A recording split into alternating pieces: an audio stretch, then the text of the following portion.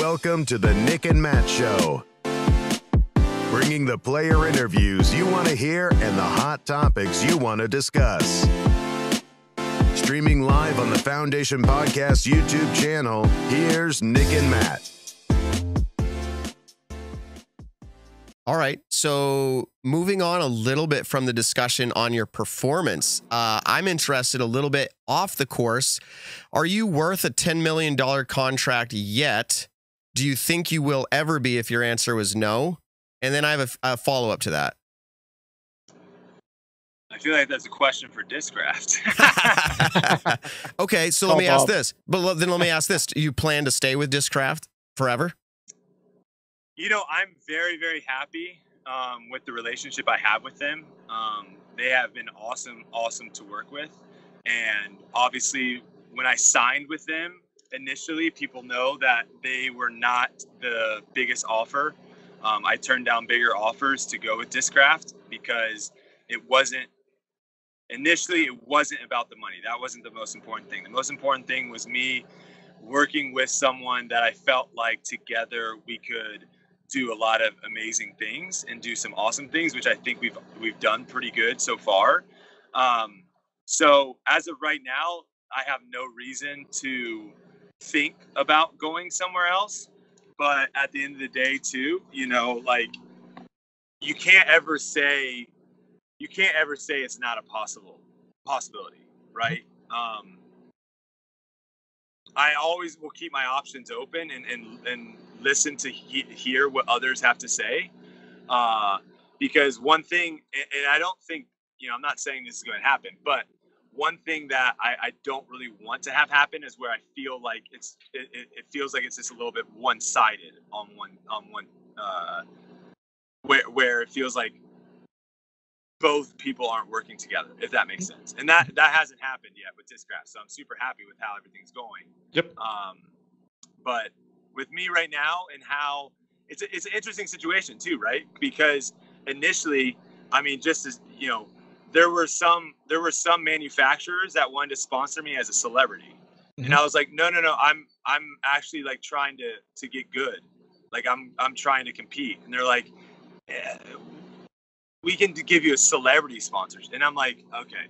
So that's kind of, it's an interesting situation because that's kind of where I was a year and a half ago. And a lot has changed since then. So, you know, and again, like I'm nowhere near where I want to be as far as how good I am, my skill level. So I'm just going to keep improving and see where we go. That's a fair answer. There are people in the chat that are upset that I even asked you that question, but I just feel like you bring more to the sport and you just That's a fair question. Yeah. And you just answered it great too. I think you bring more to the sport. People get upset with Matt if he opens his mouth. Yeah, don't worry about it. Don't worry about it. I just catered to them. I shouldn't have even brought them up. Here, how about this? It's a fair question too, and it's one of those things too where I'll say this: like, one thing that needs to happen is it's not even necessarily. If you look big picture, if a company comes to Nick and says, Nick, we want to give you free product, and you blast out 3 Instagram posts every month. And he goes, yeah, 100%. And they go to you, Matt, and they say, hey, we want to give you free product and to blast it out 3 times a month. And you're like, yeah. And then they come to me and I say, that's going to be $35,000. They're going to be like, what? We're getting it for free from all these other people. So if they come to Nick and Nick says that's going to be $500, and they come to you, Matt, and you say that's going to be $1,500, and they come to me and I'm like, that's going to be $15,000. Now all of a sudden, like they kind of have an idea of like, okay, I can't just do stuff for free. So it goes in the same way with sponsorships where, yeah, obviously it would be nice for me and my family to get a really, really big sponsorship. But it also does a huge thing similar to what Paul's sponsorship did. It does a huge thing to others because now others can be like, wait a second, Brodie's getting how much? And so now that puts pressure on, you know, let's say Discraft, we re-sign a deal, whatever. That puts pressure now on Prodigy, on Innova, on all these other manufacturers because their players are going to be like, hey, Brodie's making this much money. What's going on over here? And what is going to end up happening is that's just going to be great for all the players. More players are going to make more money. And like I said, when players start making more and more money, now you're going to get people that are really, really good at sports being like, wait, I can make how much money playing disc golf? And now you're going to start seeing, I mean, how exciting would it be? Just put yourself in a situation where instead of having Eagle, Chris, Paul, Ricky, and Calvin, you now have 40 guys like that. Yep. How exciting would that be? Yeah. Well, who was the golfer who just won an event and he hasn't since 2019? Austin Smotherman? No, was it Rory? Yeah. No. Who? No, Smotherman just won. Is Smotherman? Look it up. I think I might be saying his name wrong. Someone in chat probably will know, but I think it's Austin Smotherman. Smotherman?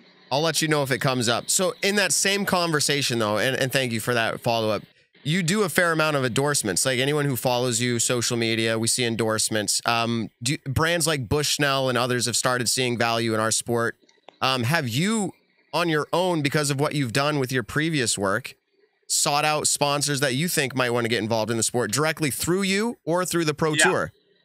Yeah, right now, like I'm trying to get some people involved in the Pro Tour, and honestly, it's kind of easier to go through me first. I don't know if we want to get into the whole post-production situation, but it's hard to sell the Disc Golf Pro Tour right now to some companies because their reach is just not there. Right. Where the idea, this is why, I'll just say this real quick. If we could get all the eyeballs into one spot, there are enough people right now watching disc golf that you could actually bring in a decent amount of sponsorship money. But right now, the eyeballs are being spread across too many channels. Understood. Yeah. I mean, I get that. In fact, I'll say this so we don't go down that whole lane right now. You did come on one other time, Dark Horse style, towards the end of our show, and you did give your opinions on that. Anyone go back to the Nick and Matt show, find the episode with Brody. You can actually listen to his opinions on that. They might have changed a little bit, but I don't know that they've changed drastically. They're pretty similar. Pretty similar. All right, so cool. Rory was the one who just won a PGA event recently. Who? He won the Wells Fargo. Rory McIlroy. I'm telling you right now, go to Harry Higgs' Twitter. Harry Higgs is friends with this guy, and he literally just said, I remember seeing his tweet. He's like, I knew it was about to happen. Harry Higgs? Harry Higgs. HarryHiggs. He just retweeted someone. I'm almost positive it's Austin Smotherman. Maybe he won a Corn Ferry. Okay. He goes SMU men's golf. Let's go Austin Smosmo. Okay. Yeah. What did he win? His first career win. I'm trying to see it. Yeah. Okay. Was it European Tour maybe? It might be. I'm seeing Corn Ferry? Simmons Bake Open. Oh, Corn Ferry. Yep, Corn Ferry Tour. Corn Ferry. Okay. So I was wrong. I don't know what that is, but that is what. So if the Disc Golf Pro Tour was to have like actual tour cards and qualifications, that would be the people that weren't good enough to actually get on there, but are basically right in the bottom. So what would happen is, let's say at the end of the year, the top 75, if you're top 75 in Disc Golf Pro Tour rankings, you get a tour card next year. Okay. 76 through, let's say 150, you go on the Corn Ferry Tour. And then at the end of the Corn Ferry Tour, like the top 15 guys move up and get PGA Tour cards, and the bottom 15 guys from the PGA or from the Disc Golf Pro Tour flip-flop. Flip-flop. Okay. So they're constantly kind of keeping people kind of coming up and down. I thought that was the web.com tour. Maybe it was. The sponsors changed. Gotcha. Okay, cool. Yeah. So now the Corn Ferry Tour. Cool. Yeah. Well, I guess exactly. I kind of have one last question, and it goes back to talking about deals, endorsements, manufacturer sponsorships, and everything like that. And you did talk about how Paul's sponsorship did help out in the sense of, this is what he's making. He made it a public offer. Yeah, if I'm Ricky and I'm only making $50,000 a year, you better believe I'm pissed. So if you sign your next contract, whether it's with Discraft or someone else, you're going to make it public. Yeah. Okay, cool. I'm curious obviously because not all the details, but yes, exactly. Essentially how Very similar to what Paul did. It's just like how much money, how long. Guaranteed. Exactly. Yeah. It was 10 years, $10 million guaranteed. And, you know, Ricky could go out next year or 2 years, whenever his contract's up, and say, okay, well, you know, I'm a 2-time world champion. I'm making $350 guaranteed a year, or $400 guaranteed. But we don't know the incentives of what the get free keys, you know, anything like that. But okay, so I think until there's agents involved, to where they actually, you know, it'd be the same thing as like if there was no realtors, and you're like trying to sell a house. How would you have any idea how much a house costs? I would have no idea how much a house costs. Exactly. So it's the same kind of thing of like right now, you know, everyone's kind of doing it individually, so no one is really knowing what. So I think making some of these contracts public in the sense of just how much money they're getting paid, I think that helps everyone else right now that is maybe getting a little bit underpaid. But, you know, not necessarily a hot take, but kind of where I think eventually what might end up happening is people that move the needle, so they say, in for certain companies, I think they will start making more money. And then people that currently have sponsorships with companies that don't really move the needle, those companies will probably just drop those players. Gotcha. Because right now, manufacturers are, I don't want to sound like manufacturers aren't paying, you know, what they should be paying for players, because they actually are paying a lot of players when they shouldn't be. Like there's a lot of people that they're helping out that from a business side of things doesn't really financially make sense, but they're doing it because they're trying to keep people on tour and they're trying to help kind of continue to grow the sport. Because that is their brand that's traveling across the country in that van that company might have helped to wrap for them and given them a monthly salary to go along. I think one of the toughest things, and a lot of people saying, you know, Paul's contract being public was great and everything like that. But the thing is that Paul's a 5-time world champion, 2-time U.S. champion, and multiple major winner. There's no one else playing the sport right now that is on that level. And so you got to think, okay, Paul's worth $1 million a year. What is, you know, I'm 1025 rated, I'm playing great. What is Nick Carl worth?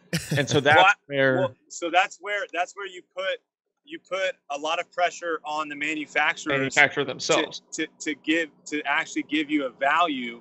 And then it's also important for you to see what your value is as well. So you know, for me, for example, I'm able to kind of get an idea of what it costs. Like I have a good idea of, obviously, because I do a bunch of other brand deals, what it costs to post an Instagram story, what it costs to have a sponsor on my hat, what it costs to have a sponsor on my shirt. I kind of have an idea of like what all those things cost. So that way, when someone wants to offer me something for me to do, I have some sort of kind of clue of what I feel like. And then you also just have to come up with a number in your head too that you're happy with, right? Yes. So that has happened a lot of times with me, of where it's like, okay, my agent is negotiating with someone and we know that my rate for, let's say, an Instagram post is like $15,000, right? There are some times where the brand will just say, hey, we want Brodie to do an Instagram post. We've got a budget of $22,000. How does that sound? And we're like, yeah, I think we can make that work. You know, where I would have said yes to 15. So I think like having a number in your head that you're happy with, and then putting it on the people to be like, what am I worth to you? Like what, you get to use my name, my likeness, you get to associate yourself with me. What is that worth to you? And then, you know, shopping around and seeing what that is, and hopefully finding something that makes sense for you and makes it work. Yeah. Peace out. The Nick and Matt Show, a disc golf podcast designed for you, the disc golfer. Find the Nick and Matt Show on your favorite podcast platforms or stream us live exclusively on the Foundation Podcast's YouTube channel.